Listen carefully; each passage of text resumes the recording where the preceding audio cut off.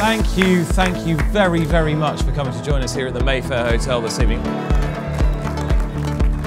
It's the Supreme Novices Hurdle. There's a favourite. How confident are you this year about Get a Bird? Given the season we've had, and given the last 2 years we've had, it's hard to be confident. I love him. It's just a case of whether he's got the experience for that. Experience.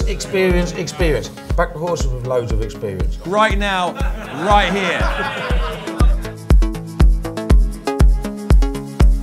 For God's sake, Willie!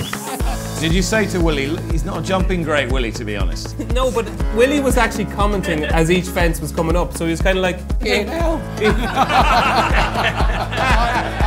If it comes to that first race of the first day, it's quite a simple choice. Ruby! oh.